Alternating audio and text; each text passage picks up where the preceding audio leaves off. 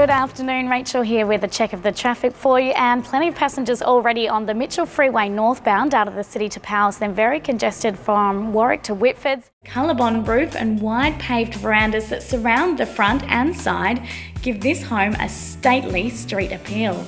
Plunkett Homes welcomes you to the Australis, where elegance and luxury come together in this spacious family home.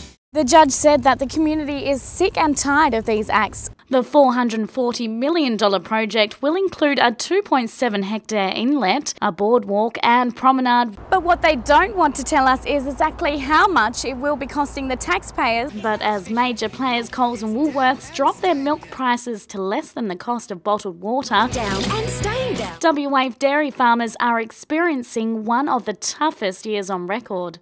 Police have already seized a number of weapons, so if your street number ends in a 1 or an 8, your sprinkler day is Wednesday. Gym facilities like these ones, combined with the atmosphere of your local park, makes this the perfect spot to exercise. Rachel is out in the beer garden. What are you up to, Rachel? Well, I'm back here in the beer garden and I hope these guys are going to give me their real names. We're talking all things real and fake.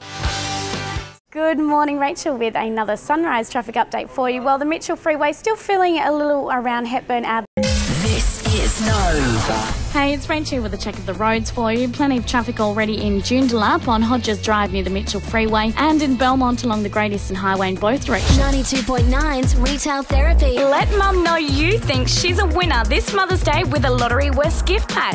Mix 94.5 hot dates. Perth Theatre Trust and His Majesty's Theatre present Bell Shakespeare's King Lear. Don't miss this epic story of power, loyalty, jealousy and betrayal.